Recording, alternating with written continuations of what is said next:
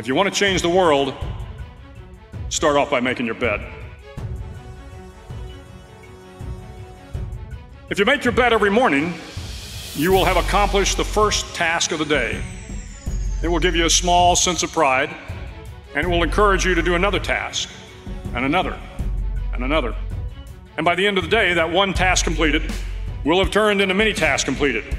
Making your bed will also reinforce the fact that the little things in life matter. If you can't do the little things right, you'll never be able to do the big things right. And if by chance you have a miserable day, you will come home to a bed that is made, that you made. And a made bed gives you encouragement that tomorrow will be better. I've been a Navy SEAL for 36 years. Every morning in SEAL training, my instructors, who at the time were all Vietnam veterans, would show up in my barracks room, and the first thing they'd do was inspect my bed.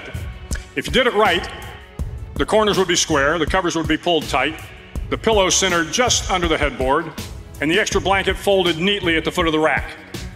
It was a simple task, mundane at best, but every morning we were required to make our bed to perfection.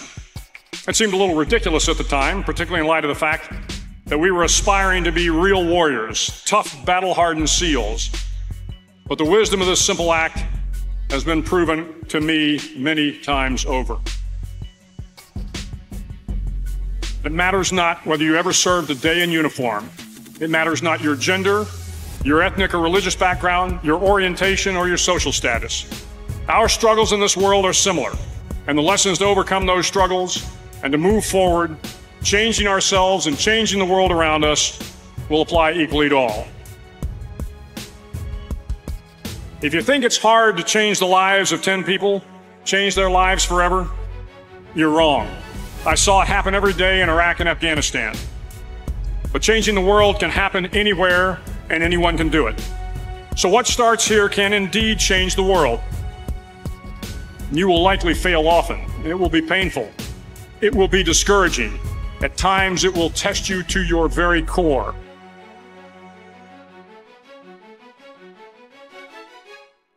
At that darkest moment of the mission is a time when you need to be calm, when you must be calm, when you must be composed, when all your tactical skills, your physical power, and your inner strength must be brought to bear.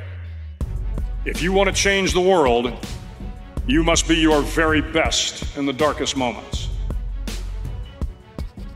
If I have learned anything in my time traveling the world, it is the power of hope. The power of one person, a Washington, a Lincoln, King, Mandela, and even a young girl from Pakistan, Malala. One person can change the world by giving people hope.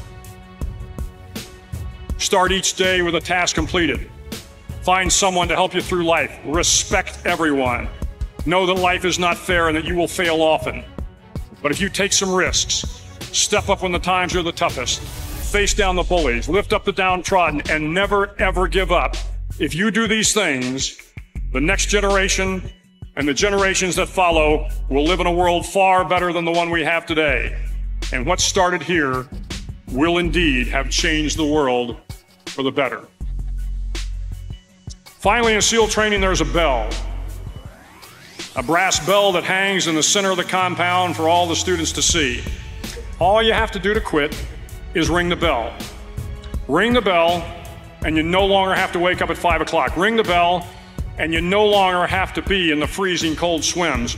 Ring the bell, and you no longer have to do the runs, the obstacle course, the PT, and you no longer have to endure the hardships of training. All you have to do is ring the bell to get out.